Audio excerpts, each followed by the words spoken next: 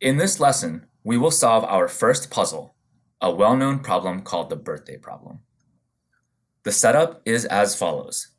There are n people in a room, and we want to know the probability that there is at least one common birthday among any two or more people in the room. To make this more manageable, we need to make the following assumptions. First, we exclude leap years, meaning no one has a birthday on February 29th. Next, each birthday is equally likely to fall on any day of the year. Finally, all individuals in the room are independent of each other. For this puzzle, we will write a simulation-based solution to estimate the true theoretical probability. To illustrate this concept, consider the following example. Suppose we want to estimate the probability of rolling a 12 with two ordinary dice. We start by defining a variable called counter to keep track of the number of times that a 12 is rolled. It starts at 0 since no 12s have been rolled yet.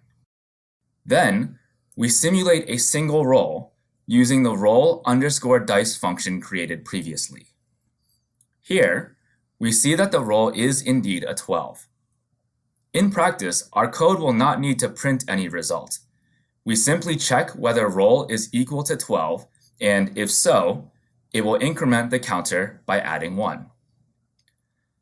After a 12 was rolled, the counter is now equal to 1. If the roll had not been a 12, the counter would still be 0. To do this many times, we will use a for loop. The counter is set to 0 before the loop begins, and then within the loop, we roll 2 dice and check the resulting value.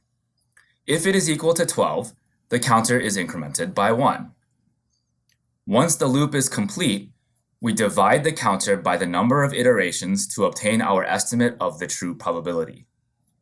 Notice that our value is very close, but not exactly equal to the correct value of 1/36.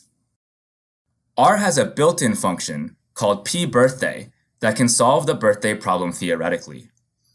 After completing a simulated solution, we can use the pbirthday function to compare our answer and calculate the birthday problem probability over a range of sample sizes to get a better idea of the trend.